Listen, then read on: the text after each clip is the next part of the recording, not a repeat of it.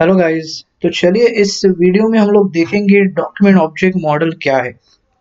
अब document object model सबसे simple चीज़ है। ठीक है, बहुत से लोगों का यहाँ पर कंफ्यूजन है कि डॉक्यूमेंट ऑब्जेक्ट मॉडल एग्जैक्टली है क्या।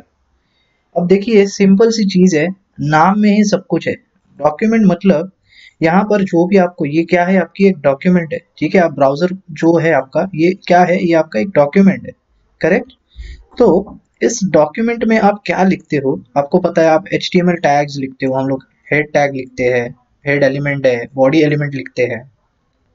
ठीक है, ये H1 है, एंकर, यूएल वगैरह सारी चीजें। तो ये क्या है, HTML के एलिमेंट्स है। सिंपल, इतना क्लियर है।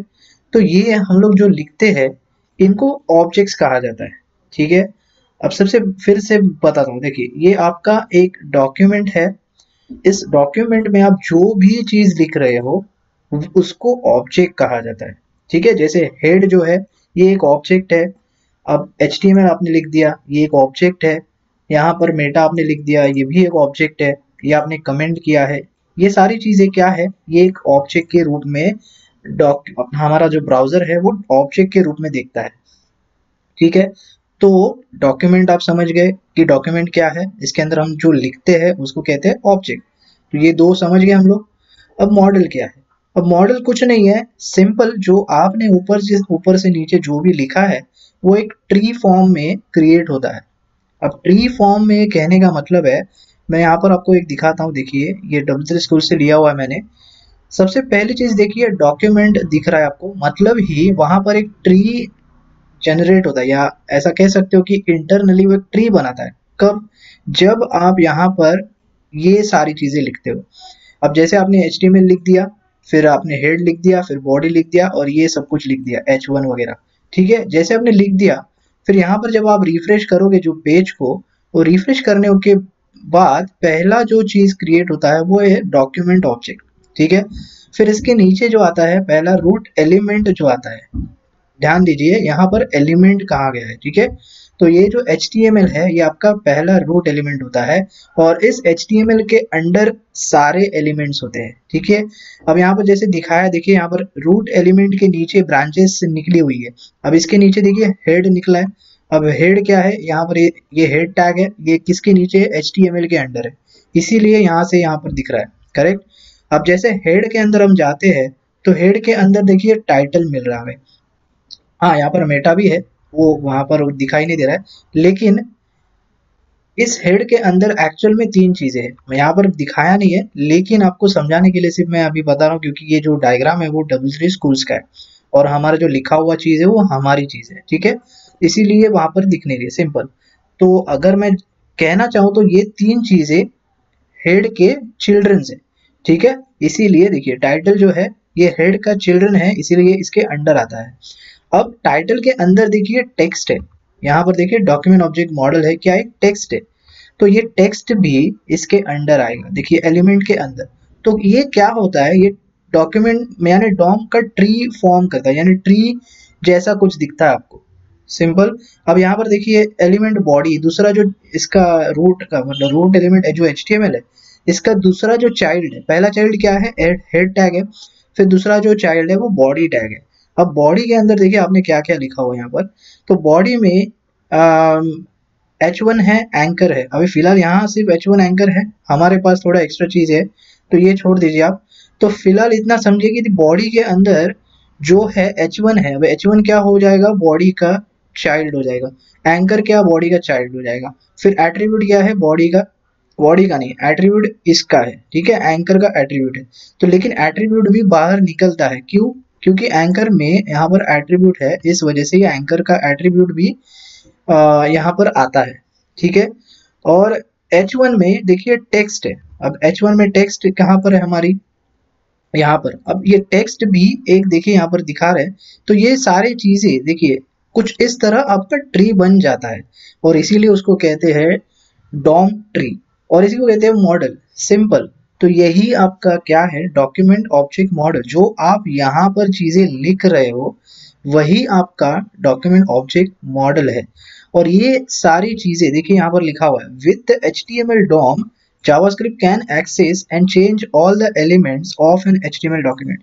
तो ये मॉडल, अभी जो भी आपने यहाँ पर लिखा हुआ है, ये सारी चीजें हम क्या कर सकते हैं, जावास्क्रिप्ट के जरिए एक्सेस कर सकते हैं।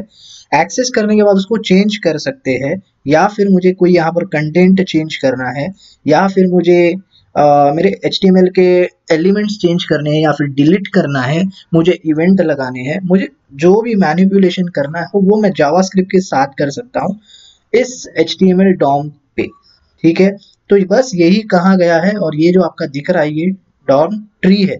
अब इसमें देखिए इनको एलिमेंट कहा जाता है, जैसे अभी यहाँ पर रूट एलिमेंट है, तो और एक चीज यहाँ पर नोड कहते हैं इनको। ठीक है, अब नोड, अभी वो सारी चीजें और मैं डिटेल में आगे समझाऊंगा, नोड वो टॉपिक पे आने के बाद वो नोड्स वगैरह क्या है, लेकिन अभी फिलहाल इतना समझिए कि इनको एलिमेंट नोड कहा जाता है। जैसे अभी HTML क्या है, एक एलिमेंट नोड है।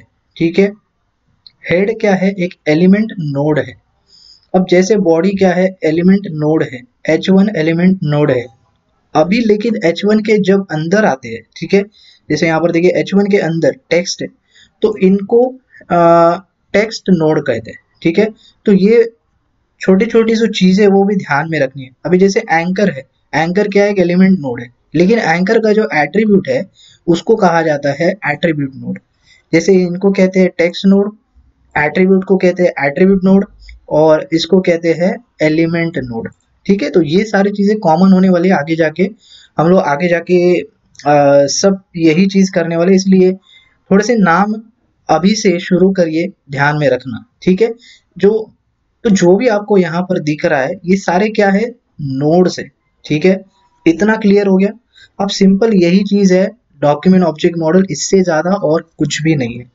अब देखिए मैं आपको यहाँ पर एक स्क्रिप्ट में डॉक्यूमेंट बताता हूँ, डॉक्यूमेंट में क्या क्या आता है। तो वो देखने के लिए मैं देखिए यहाँ पर स्क्रिप्ट लिखता हूँ, मैं लिखता हूँ एक वेरिएबल, और यहाँ पर लिख देता हूँ डॉक्यूमेंट। डॉक्यूमेंट क्या है, एक ऑब्जेक्ट है, सिंपल।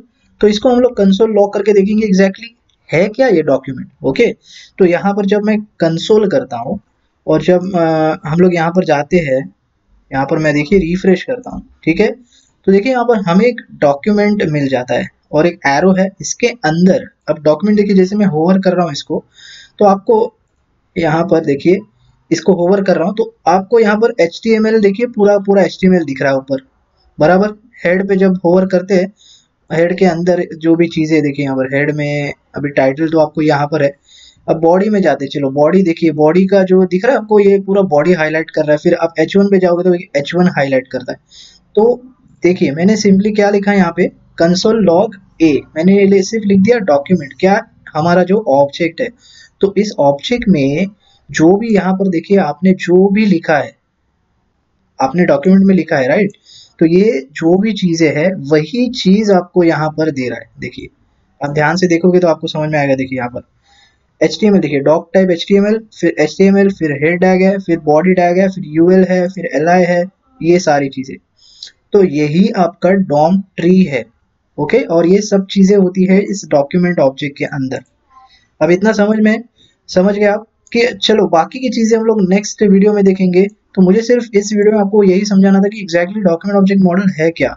डॉक्यूमेंट ऑब्जेक्ट मॉडल सिर्फ नाम बड़ा है, वैसा कुछ है नहीं उसमें, ये बहुत ही सिंपल चीज है। और इसके अंदर, ये जो डॉक्यूमेंट के अंदर जो भी HTML के एलिमेंट्स होते हैं, वो हम जावास्क्रिप्ट के जरिए उसको एक्सेस करके उसको मैनिपुलेट कर सकते हैं, हम लोग इवेंट्स लगा सकते हैं, हम लोग बहुत सारी चीजें कर सकते हैं। वो सारी चीजें हम लोग आगे आने वाले वीडियोस में देखेंगे।